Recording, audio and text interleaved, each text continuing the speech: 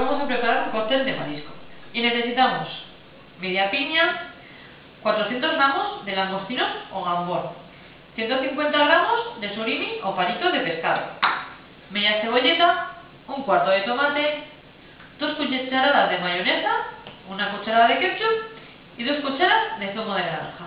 Además, sal. Empezamos. Cortamos la piña por la mitad.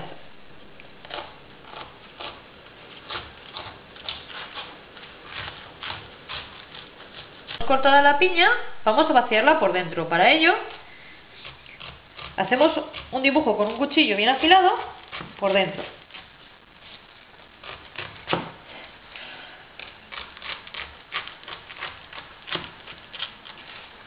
Una vez que tenemos dibujado, cortamos a la mitad y la mitad en la mitad.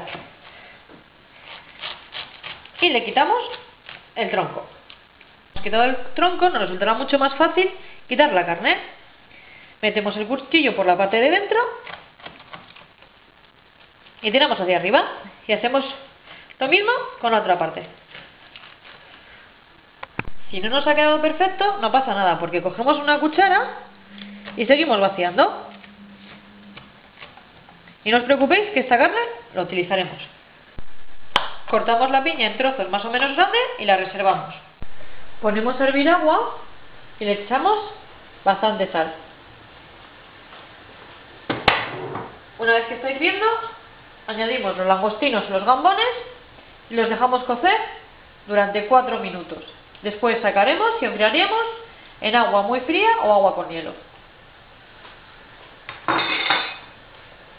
Una vez que ya las hemos cocido, las sacamos a agua con hielo y sal o agua muy fría. Dejamos que se enfríen bien y escurrimos. Una vez que los tenemos fríos, vamos a pelarlos, a quitarles las tripas. Quitamos las tripas, que es esta cinta negra que veis por aquí, y los cortaremos. Guardaremos un par para adornar. 2 cucharadas de mayonesa.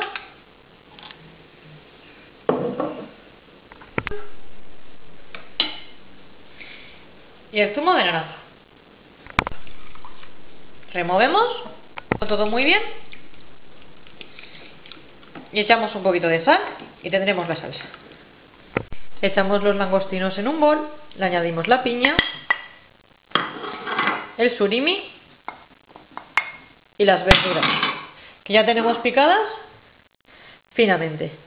Mezclamos todo muy bien, le añadimos sal y le añadiremos también la salsa. Le añadimos la salsa y vamos a mezclar todo muy bien.